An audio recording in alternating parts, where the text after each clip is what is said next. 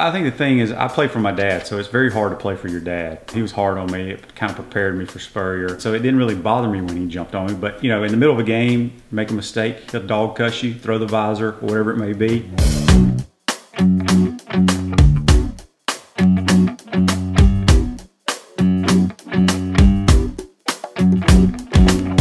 True freshman year, Danny has what we would call an average game, and I was then the backup. I think we were playing against, I want to say Auburn, and Jesse threw an interception. Freshman year, we're #1 in the country. We go up to Auburn and we lose. We ended up winning the game, but Danny, you know, only had 300 yards and probably 3 touchdowns. Maybe had a couple picks. Jesse came over doing this right here. Rex played a horrible game. The offense struggled. And Coach Spurrier goes, I'm sorry, Jesse. I shouldn't have put you in the game. That's okay.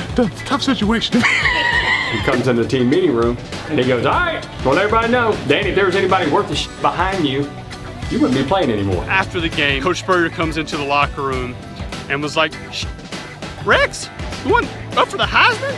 Please. You're awful. But the fact that he wasn't like, it's gonna be all right, you know, we'll get a next series. Don't worry about that, Rex. That's not your fault.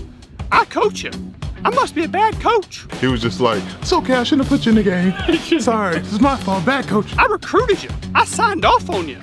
I must not know what I'm doing. It's not your fault, Rex. And I looked at Noah Brandeis and I said, I may have come to the wrong place.